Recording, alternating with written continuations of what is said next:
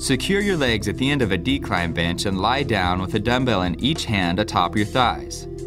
Once you're lying down, move the dumbbells out in front of you at shoulder width. The palms of your hands should be facing each other while your arms are perpendicular to the floor and fully extended. This will be your starting position. Now inhale and bring the dumbbells down slowly until your thumbs are next to your ears. Your upper arms should remain stationary while your elbows stay tucked in. The dumbbells should be lowered in a semicircular motion. Finally, exhale and use your triceps to raise the weights back to the starting position.